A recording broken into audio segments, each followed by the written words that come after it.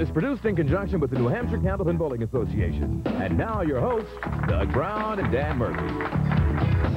Hi again, everybody, and welcome back to Park Place Lanes here in Wyndham and another edition of Stars and Strikes Doubles, week 2 of our 4-week series in the men's doubles format as we work our way towards getting another qualifying team in our Stars and Strikes Doubles Tournament of Champions coming up in the spring. Happy New Year to you and yours. Hope it was a very safe one. How about for you? Well, it's pretty safe. I'm still here, so yeah, we got another exciting one on the books tonight. Last week, of course, Brian and Bob, fantastic 400 triple, and I think they're going to need all of that this week with these two guys. All right, let's meet all our bowlers. Dan talked about Brian and Bob. They were the story last week. Our number 5 seeded team, they got the win last week. Bob Buxton from Merrimack, Massachusetts, and his partner from Nashua, New Hampshire, Brian McKinley. Okay, and Brian comes in averaging 121, 650 for roll-off score. Bob Buxton 125 and 655 for his roll-off score. And our 3rd seeded team will be their opponents today. 3rd seeded by virtue of their total roll-off scores. Again, the bowlers compete individually, and then the scores are added up. And here's how our number 3 team stacks up. From Warren, Massachusetts, Phil Clough, and his partner from Natick, Massachusetts, Tom O'Brien. Okay, Phil comes in averaging 114, a little deceiving that average. His roll-off score 672. Tom O'Brien 127 for an average and 647 for a roll-off score. Of course, the runner-up team in this week's show will share 4th place prize money of $200 and also receive the plaques from the N&R Trophy Company of Winchendon. The winning team will move on to try and get up to the top of the ladder and perhaps qualify for that Stars and Strikes Doubles Tournament of Champions. We're going to get this match started. 3 strings of Scotch doubles bowling right after this timeout. Don't go away.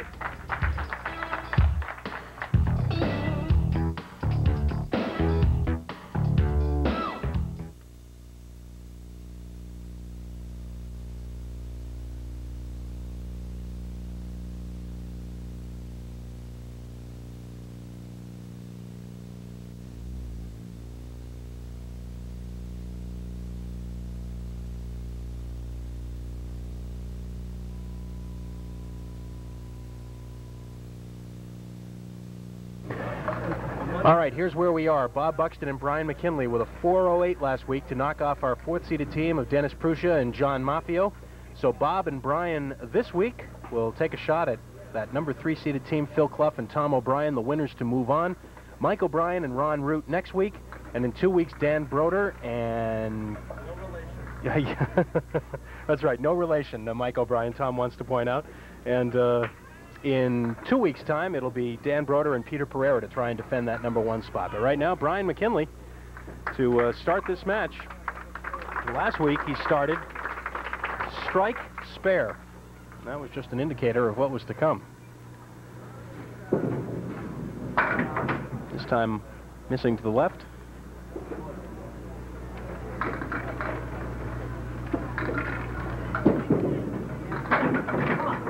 Almost converted for a spare. They're really going to have to go to top their performance last week. Bowled very, very well as a team. $10.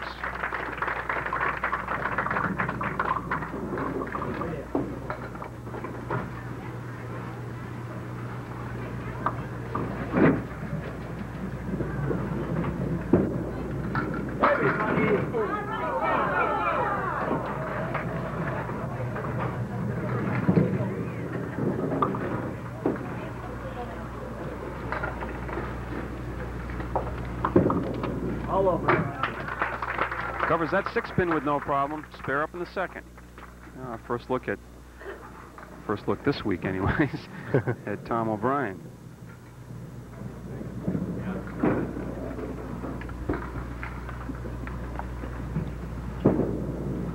Tom's kind of approaching being a regular.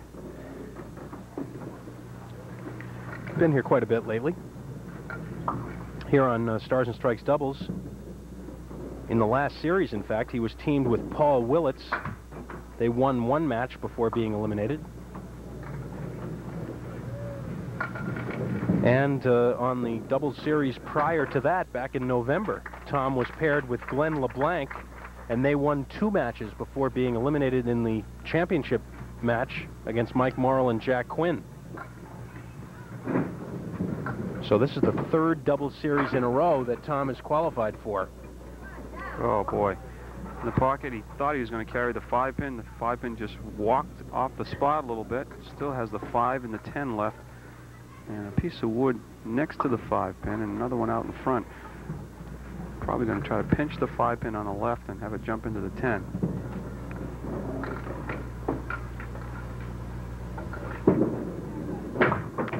He's trying to do.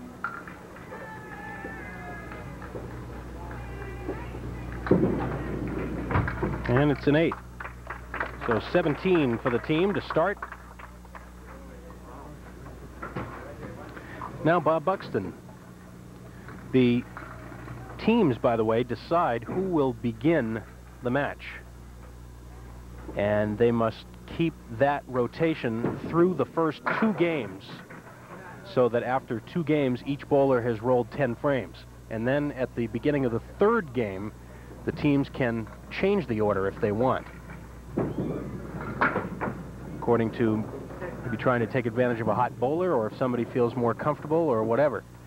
We've seen that happen several times already.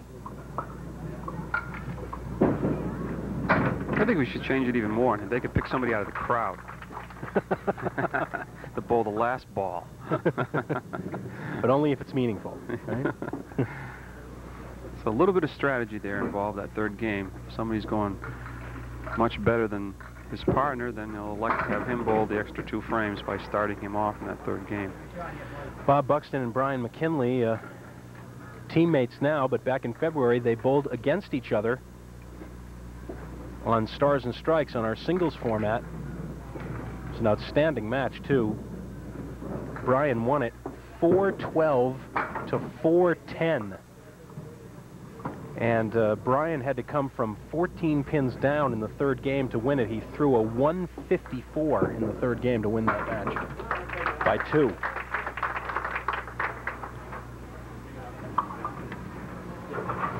.45 for the team through 4.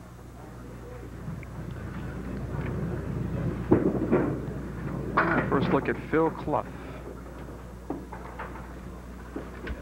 As I mentioned last time he was on, he has quite a ride to get not only to the rollouts, but for the taping sessions. Phil is from Warren, Mass, way out in the western part of the state. He was here back in November, paired with Bob Mazer. And in their first match, Phil and Bob threw a 434. And who did they beat? Bob Buxton and Reggie DeLine. They then lost the next match to Tom O'Brien and Glenn LeBlanc. So Phil and Tom bowled against each other back in November, and now they are partners on the same team. It's a small world.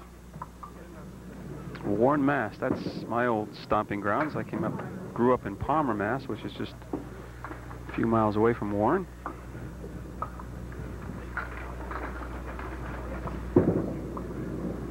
Oh, great 10. Pretty shot by Phil. Only a 10, but worth another look. That's how it's done. Just cuts that 2-pin into the 610.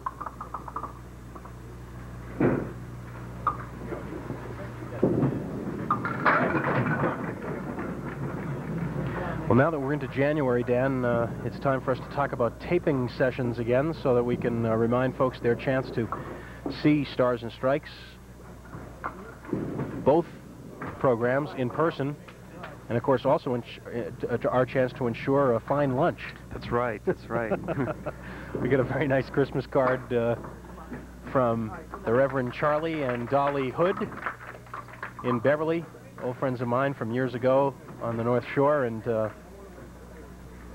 they arrived here one day in a taping session last year with just a terrific lunch for us, and we enjoyed it a lot, and we were kind of wondering whether they were going to come back again. Not to bring us lunch, but just to watch the taping. I don't think we're going across very well here, Doug. I think we're digging ourselves a deep hole. Yes, we enjoyed the lunch, and you can come back again. And we'd love to see you, that's right. And if you'd like to come to a taping session, you don't have to bring us food or any other bribes, but please feel free to come down. We tape here at Park Place Lanes in Windham, New Hampshire on Route 28, not far from Route 93, off Exit 3. And we've got a couple of taping sessions coming up this month. As you take a look at Tom O'Brien back on Lane 32 after the spare by Brian McKinley. We've got a Sunday taping next Sunday, January 12th. Again, starting at about 9:30 in the morning and going till 4 or 4:30 in the afternoon. We'll be taping men's singles on Sunday, January 12th. And on Tuesday, the 21st of January, we'll be taping women's doubles. That'll be our next series here on Stars and Strikes Doubles. We'll have a 4-week series of women's doubles. First time we've ever had it. And Tom O'Brien matches the spare in the 6th with a strike of his own. Like he was going to have a 7-pin drop with a 2, 4, and 7 left, but 4 kicks out, and with it goes the 2 and also the 7 for the strike. In fact, I think in general, Dan and I would agree that the last thing you should do is bring us food. That's true, especially after the holidays. But just to review that, it's Sunday, January 12th, we'll be taping men's singles, and Tuesday, January 21st, we'll be taping women's doubles. And Bob Buxton slips into the channel. That is a 9-box. That's a 9-box. So it's a 9 fill, and then 9 more in the 7th. Right back, though. It's going to fall this way. He's going to get the strike, but not quite. Let's be very careful here. Wood's out in front. He can get by the front piece.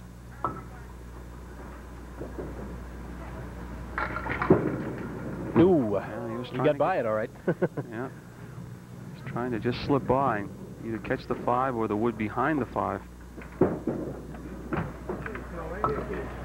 We did, as I mentioned last week, get a number of nice Christmas cards and New Year's greetings, in addition to the one sent by Charlie and Dolly Hood out in Beverly, and we can't acknowledge all of them, but we certainly do appreciate those of you who took the time to drop us a card. And if you'd like to drop us just a letter or a line and ask a question about the show or have a comment, we'll give you the address to write to just a little bit later on.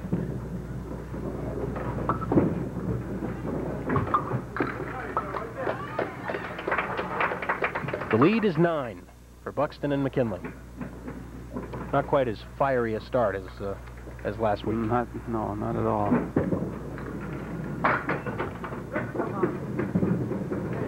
Well, Phil is going to shoot at the 1, 3, 7, 9, and 10 with some pretty favorable looking wood all over the deck. Let's see. And the ball comes by again. Everything was favorable except for carrying that 7-pin. Did everything but knock it down. Pins were flying around it. The ball was flying around it.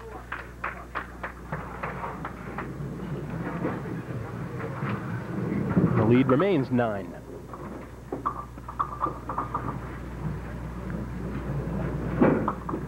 Brian McKinley, the newlywed, leaving the 4-pin. When do you stop being a newlywed? Is there a timetable? A year? It was a year, yeah. Yeah. I would say a year. I suppose for some people 2 days, but that's the rule. It's 2 days. I think it all depends on your mental approach to it, I suppose. Brian with a spare up in the 9th. We'll get some letters now. Yeah. Address them to Doug Brown. Yeah.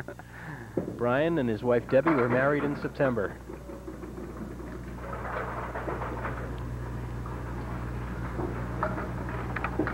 Seven on the spare. 6, 7, 10. Gonna try to snap that wood. Nope. Not quite. Again, a troublesome 7-pin. So they'll be in the teens for this first game, 1-18 to be exact. And that leaves room for Tom O'Brien here to get a dent in this lead or maybe wipe it out. He gets a couple of marks up on the board. Well, watch out, coming back. Strike it is. Second strike for the team. They've yet to get a spare. See, just enough momentum off the 9-pin, and then it comes rolling forward to trip the 3-pin. Pretty good hit again. This time you'll have the 3, 6, 10 to convert for a spare.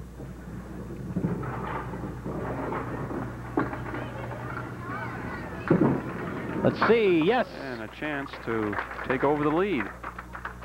112 with a box to come, or rather a ball to come. 6 pins will knot us up. Anything over 6 will give the lead to Phil Clough and Tom O'Brien. A little high, but he got away with it. It's a 9-drop, and the team of Phil Clough and Tom O'Brien do, in fact, take the lead in the last box for the first time in the match. They lead by 3 at the end of 1. Game 2 coming right up.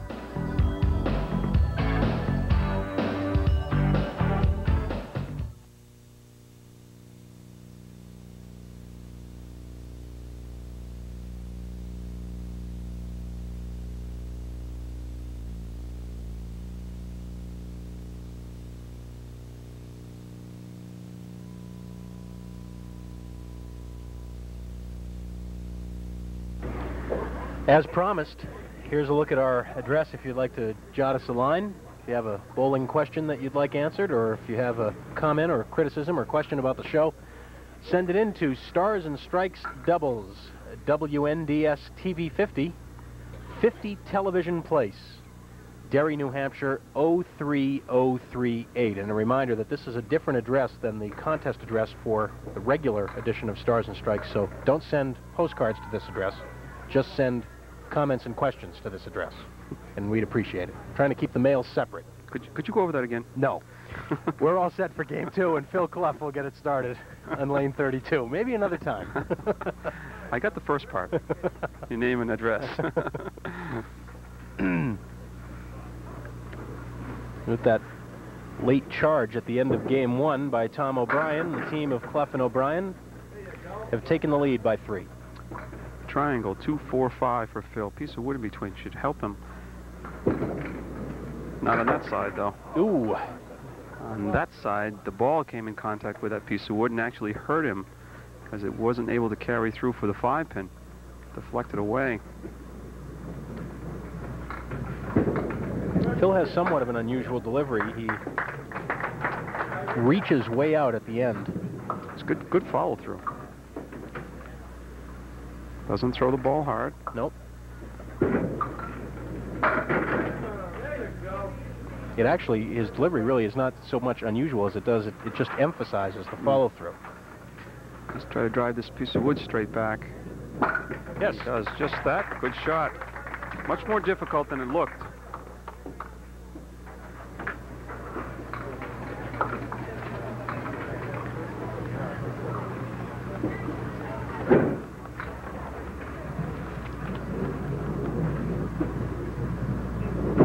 Buxton spins it right through the middle for the spread eagle.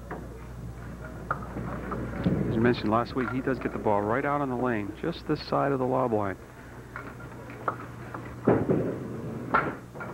Boy, that 10-pin jumped. Up in the, I saw that. I didn't want to say anything because maybe I was just seeing things. It gives you an idea of the impact when that ball hits the pins. 8 box for Bob. A reminder that our presenting sponsor here on Stars and Strikes Doubles, as always, the folks at Tri-State Megabucks, and we do so much appreciate their support of Candlepin Bowling and Candlepin Stars and Strikes. Everything but the 9-pin for Bob. That'd be a nice way to start the new year. Win the Megabucks. Oh, boy. Well, let me see. You may not see me on the next tape date if that happened. No, I would still come. I would even buy you lunch, Doug. Well, a place with those yellow arches. You can have anything you want.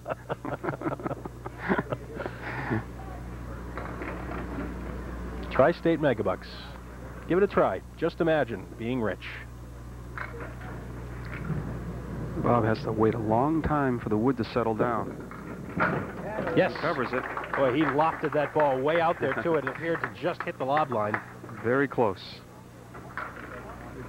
Gets a lot of speed. Well, Tom O'Brien working on a spare.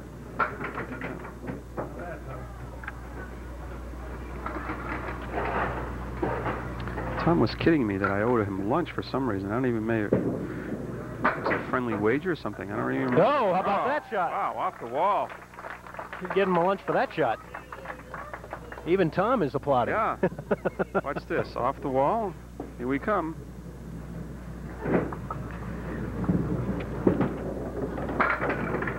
Well, Tom told me that that he said to you at the end of the last double series when he was eliminated that he would be back again this time for his 3rd straight time. And you told him you didn't think he could do it. At least that's what he said. I don't. I would never say that. I got to talk to him because you're referring to me as the old man. I guess he thinks I've given the game up. I don't know. He's quite a character. A lot of fun. No, and Brian McKinley fills a spare with 2. One of the first mistakes that Brian has made in the 2 weeks.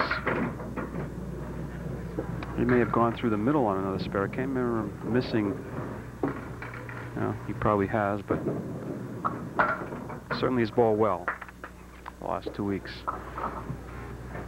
So the lead now blossoms to 20 for Phil Clough and Tom O'Brien. Oh, and another one. Same spot.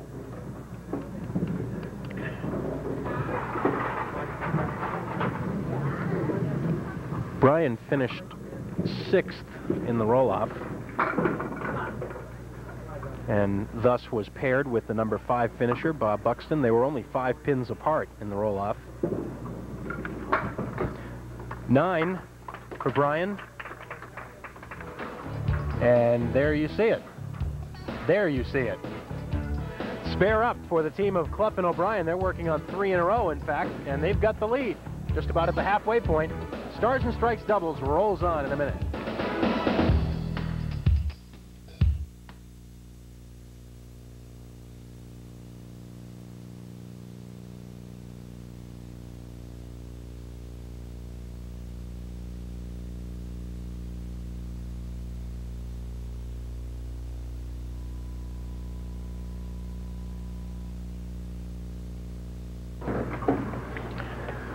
Phil's going to try to keep this string of 3 marks going.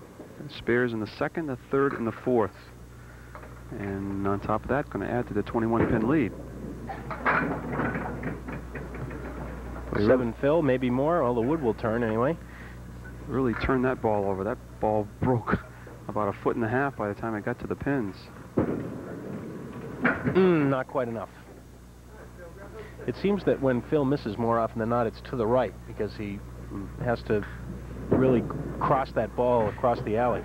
If you pick something up, and it's a good pointer for a lot of the bowlers to check your follow-through. If you throw the ball and your arm comes across your body, that usually means that you release the ball too soon, and now you're fighting to get it back.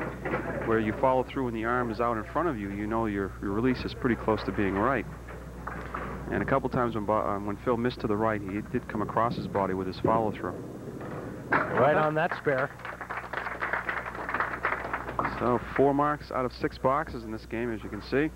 79 through 6, plus the bonus ball coming. Bob Buxton trying to ignite something for his team. Again, a little bit full.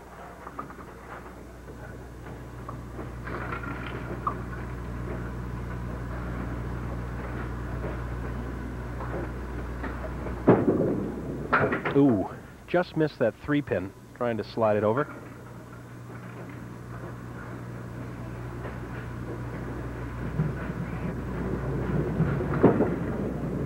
And it'll be a 9-box.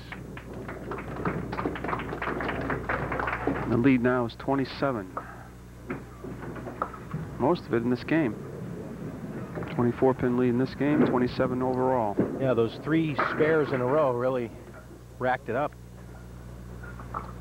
It's a chance for Bob to pick up a mark, the 4 and the 7.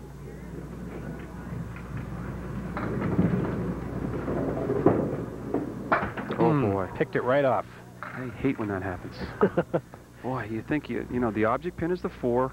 If you miss the 4, your chances of making it are just about nil. You hit the object pin, you drive it straight back. 1/4 inch either way, you have the spare.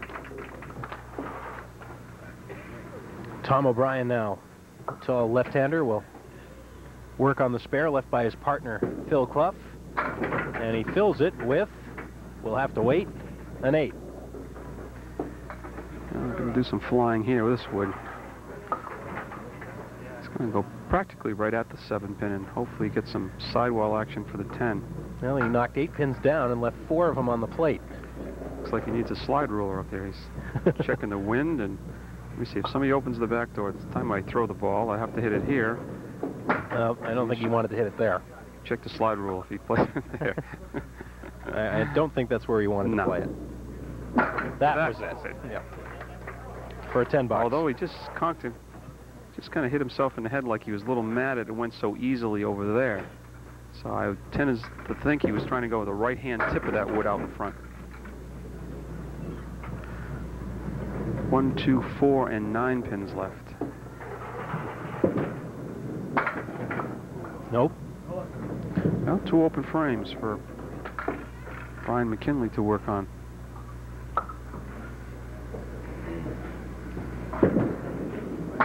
Another $10. So Brian steps up, takes a peek at the scoreboard. That's what he sees.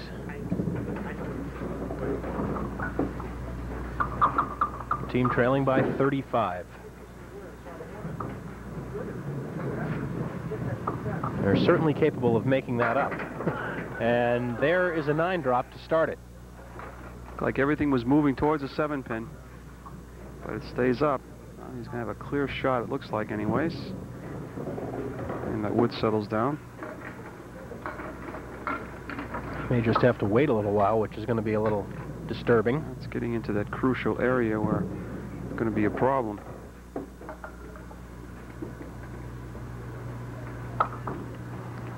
Yeah, the weight is, I'd never like to wait up there. You're supposed to wait till the wood settles down, and it's always a tough thing to do. He's right at it, though. No problem there.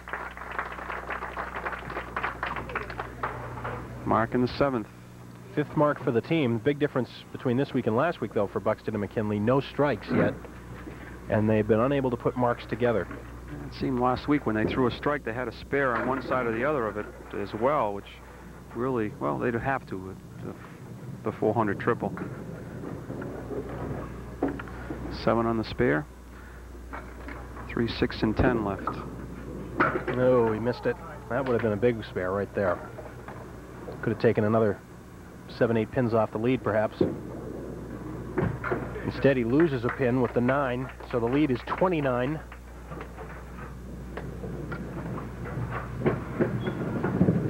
Final 2 frames for Phil Clough. And how about that? Solid 9 drop, he leaves the 10. Now, with his ball breaking, he's so sharp from right to left. This is a tough. He's going to use a little more speed to straighten the ball out. Oh. Just catches it. Played it just right. 117, as you can see, in the 9th. Bonus ball to come. Brooklyn side. Wait a minute, it's got some help coming. Phil and his wife Diane live in Warren, Mass, as we mentioned. They have 3 children, Eric, Quentin, and Deanna. And there is back-to-back spares. So 132 and a ball to come. Phil works as a designer at Warren Pumps. He does a lot of his bowling at the State Bowl in Springfield. And he drops 7 more for a 139 middle game. 260 after 2 for the team of Clough and O'Brien. And Bob Buxton needs 2 marks in these last frames just to keep things under 30. Boy. Right through the middle.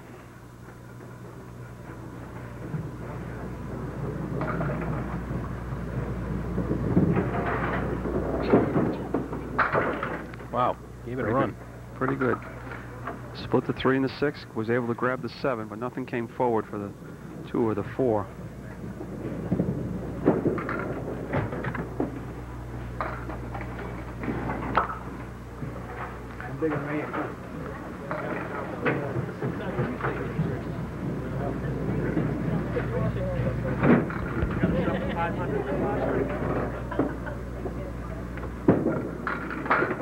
Bob is off the head pin that time, but at least he has something to shoot at here. The 1, 2, 4. 1, 2, 4 is, and also a piece of wood in between the 1 and the 2. Well, that's a help, because obviously Bob Buxton and Brian McKinley don't want to leave themselves too much work for game 3 here, and they're going to have some catching up to do as it is. 36 pins is the lead now, matching at least 7 will keep it there. He's going to gain 1, so it's still coming. Falling the other way, he might have gotten them all. He'll take 9, a 108, and a 2-string total 226. So the lead will be 34 for Clough and O'Brien going into game 3, and we'll have it here on Stars and Strikes coming right up.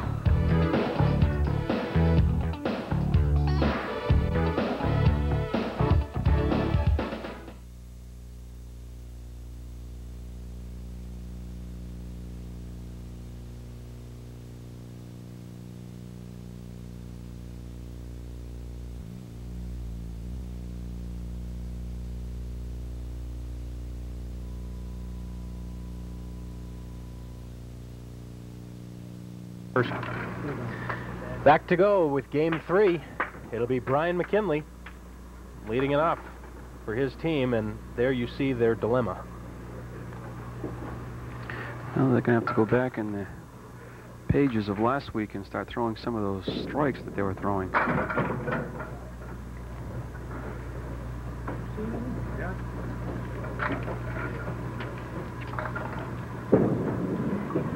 Man, there's a spare. That is not an easy shot, especially when you have to have marks.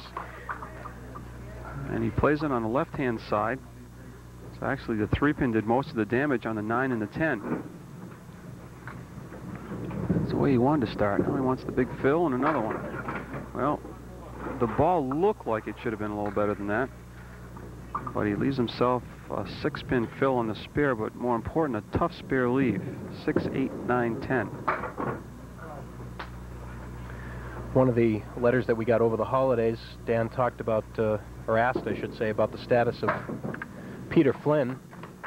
And for those of you who are not aware, Peter was taken seriously ill back about 2 months ago. But we're happy to report that he is doing quite well and recovering. Actually has been bowling, we understand. And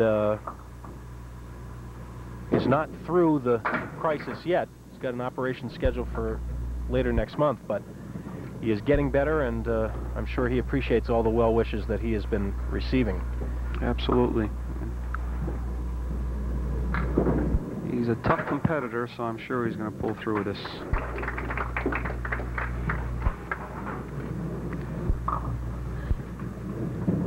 Well, the lead has been reduced to 28 by virtue of that spare 6 in the first frame. Oh, Tom got a big break there. A big break.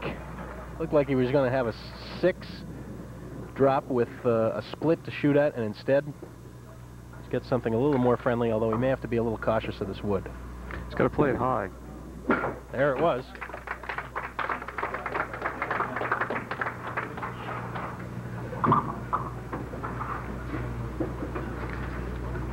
I had to turn around and ask Phil about playing it high. Now, Phil has got a few years on him, so he had to ask the older gentleman how to play the shots. Yes, the veteran, yeah. I'll have to remind him of that. 4 horsemen right. 1, 3, 6, 10. Outside. Yes. Got it. They've made 2 very tough spares here in the first 3 boxes. That shot made a little tougher by playing it outside. I think it's probably made a tougher shot by playing it on the outside, isn't it? Yes, absolutely. Usually you want to try to split, in his case, the 1 and the 3. Nice 9-pin drop on the spare. And he can play the wood if he'd like. And he does for back-to-back marks. That'll put a little bit of heat on Phil Clough now as he comes up to fill the spare left by Tom, and he's a little short, and it'll be a deuce on the fill. Now, you said at the beginning of the show, Dan, that Phil's average of 114 is deceiving.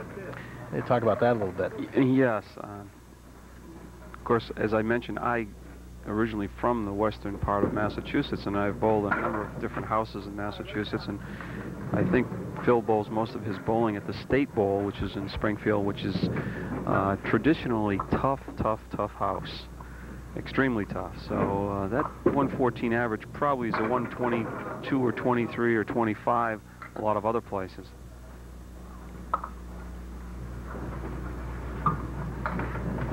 Phil trying to solve the triangle and goes right through the center. Hit the object pin.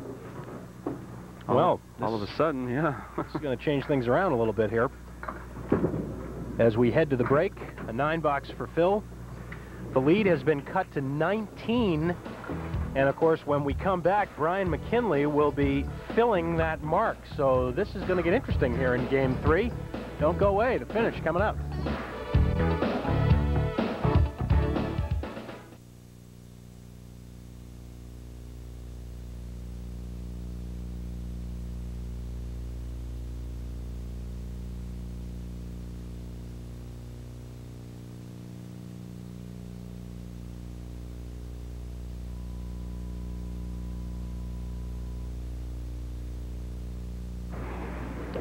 You're looking at Brian McKinley, and he's working on a very important spare. Hold it to the left. Just 3. So both teams have made mistakes coming down the stretch in the third game.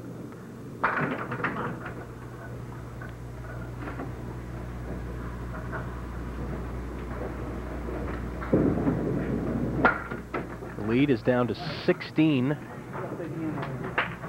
But now, with that open in the 5th, team of Buxton and McKinley with just 5 to go. He wants to come right back with another one. He's going to have to shoot at the diamond. Piece of wood sliding right through there. 3, 5, 6, and the 9 pin in the back, which is usually the problem. There it is. Just as you said.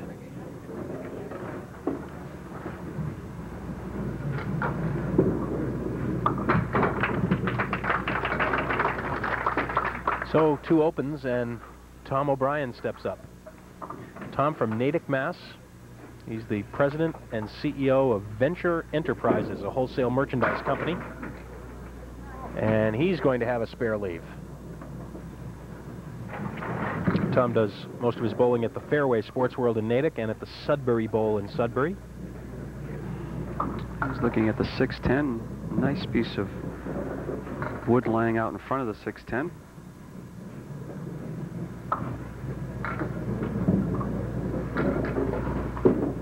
Ooh, okay. It's free. You can use it. And he used all of it. The 11th mark for the team.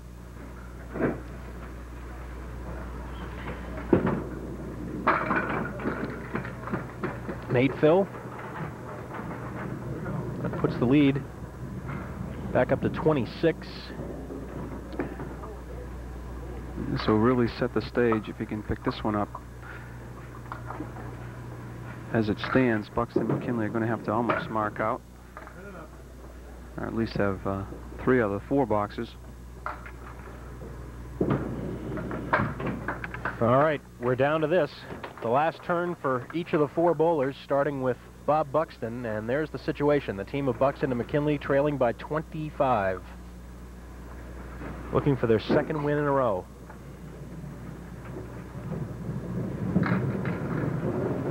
Mike O'Brien and Ron Root await the winners of this match. And Bob Buxton starts with a big 9-drop. The team has yet to throw a strike in this match. Last week they had 6 of them. Just looking at the 6 pin. And it really needs it. Oh no. Ooh, to the left.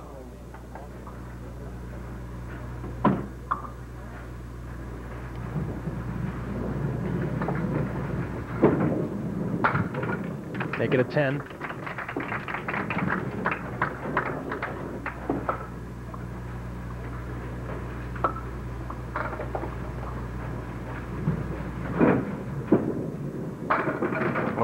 How about another 9-drop? It always happens after you miss one, I doesn't was just going to say the same thing. In fact, we had a running joke in the league. If you miss a single, I said, well, here comes another spare lead because I'm going to drop 8 or 9 on this because it's going to make me feel that much worse about missing it. and it does. Spare number 10 for the team of Buxton and McKinley. Keeps their hope alive. Phil Clough is going to try to do something to put a little damper on that, though. Opposite of open frame in the 7th. Well, this wood in the back makes this a little more interesting because ordinarily you'd be worried about the 8-pin. The 4 horsemen, let's see. Yes. Oh, you called it. If nothing else, it kept the ball in play. I think the ball actually clears out the 8-pin off the piece of wood. Yep. Exactly. Wouldn't have gone otherwise. Oh, he left it short. Well, it's 4.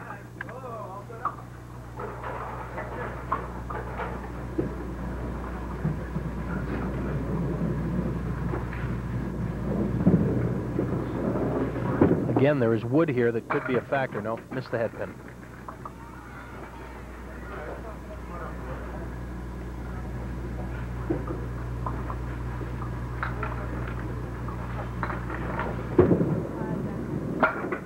$10 for Phil.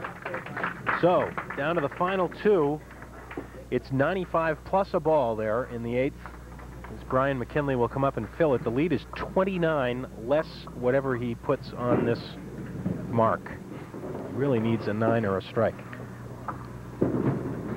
And he'll... Oh, wow. Do you believe that? Wow. Not only does he not get the 4-pin, but he's left with the 4-10. Well, he's still a makeable spare because of the wood in between, but it certainly looked like he was going to have a 9-drop and just a 10-pin left. Oh, what a great Nice shot that is. That's a great shot. Question is, what more do they have to do now to try and make this close? Nice spare there using the wood effectively. He's still got to think 8, 9, strike. Definitely another spare. 7 Phil. That's 120 in the 9th.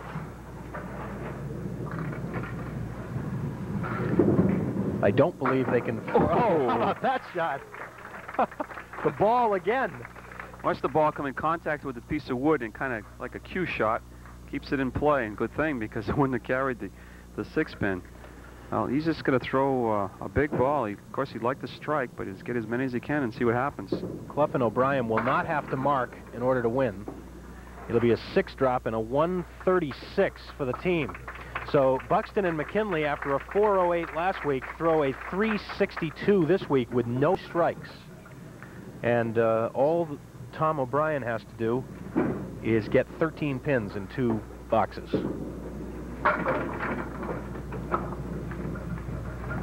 A 103 in this game will do it.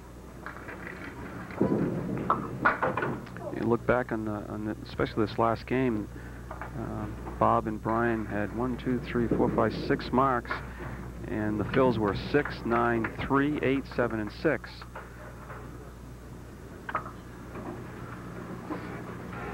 Three pins will do it for Tom O'Brien. Keeps it safely on, and that'll do it. So the team of Clough and O'Brien will move on to face Mike O'Brien and Ron Root next week. And Tom finishes it off with a spare. The ball to come. Tom and Mike, by the way, not related. Tom from Natick, as we've said, and Mike O'Brien is from Biddeford, Maine.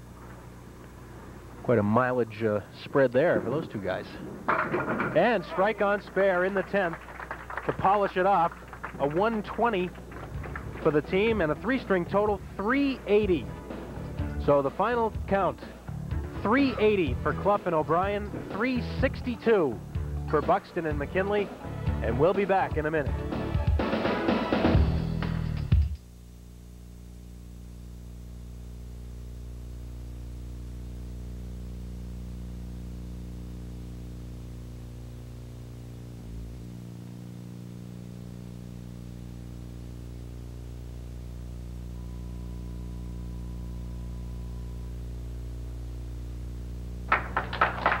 Welcome back to Stars and Strikes Doubles, and we're going to chat with Brian McKinley and Bob Buxton, our runners-up for this week. After the big 408 last time, the big score just didn't happen again. It seemed like this time, guys, you just weren't able to... First of all, you weren't able to put any marks together, which really was the secret last week. Yeah, just couldn't get any strikes. A lot of spare leads and missed a few, but no strikes. Big difference. It's kind of a match where you get behind and then you have to constantly catch up, and you did make a run at it there in the third game. Yeah, I feel that one of the keys was when I missed those 2 singles in the second string, and we started coming back, but just couldn't string anything together, like you said. The strikes wasn't falling for us. And well, again, though, big performance last week, and we give you fourth place prize money, share $200, and we'll have the plaques for you too from the NNR Trophy Company of Winchendon. And thanks for both coming. We're seeing you a lot lately, it seems, so hopefully you'll be back again soon. Thanks, guys. Okay. All right, Brian McKinley and Bob Buxton, our runners-up. And now let's chat with the victors, shall we? Tom O'Brien and Phil Clough. We'll have them come on up. They're going to be looking for, they're fighting for who's going to stay farthest away from me. Congratulations, Phil. And Tom, congratulations to you. You just were able to put things together and get what you needed. You had a couple of little mini explosions there, putting marks together, and that was good enough. Yeah, Tom bowled real well. He's a big guy. He's got big shoulders. Oh, now wait a second. You're being modest because you had a nice little run there too yourself. Oh, I got a few marks, but I didn't bowl it very well. Well, I know, Tom. We were joking about the fact that you've been becoming a regular here on doubles. So you got 1 win. Now you need to get 2 more. Yeah, definitely 2 more. Third time's a charm, I hope. You know, I told Danny last time I was on the show, we were joking with Danny, and he says, "Yeah, you're not going to make it. You're not going to make it." I says, "I'm going all the way up to Meredith, New Hampshire, and I'm going to make the show. I'm going to try out, and I'm hopefully getting the top 10 and make it." And, I mean, when I got the phone call to see who I was partnering with, I said, "Oh, great. I've bowled with Phil before, and Phil's a dynamite bowler." Just, you know, it was like a team effort today. Nobody bowled well. I got a couple of marks, but I missed a lot of marks. And, you know, Brian and Bobby, they started making a comeback on us, and I said, "Oh wow, the way I was bowling, I figured they're gonna beat us in the last string." Well, you guys both had to make a long drive to get here. So far, it's been worthwhile. So we're going to have you come back next week and face Mike O'Brien and Ron Root. How does that sound? Okay, we'll be here. All right, congratulations again, guys, and we'll look forward to seeing you next week. Congratulations. Let's take a look at the ladder now and see exactly what will be happening the next 2 weeks. It'll be semifinal Sunday, of course, next week here on Stars and Strikes, both on the mixed doubles at noon and here on men's doubles at 1. It'll be the team of Phil Clough and Tom O'Brien against the number 2-seeded team of Mike O'Brien, no relation, and Ron Root. Next week's winner will be O'Brien. That's right. Yes, there'll be an O'Brien on a winning team next week. Should be an interesting matchup. We haven't seen Mike O'Brien in quite a few years. All right, let's invite you back then at 12 noon next Sunday here at Park Place Lanes for 2 hours of Candlepin bowling on Stars and Strikes, of course, and then here on doubles. Until then, for Dan Murphy and the whole crew, so long from Park Place Lanes.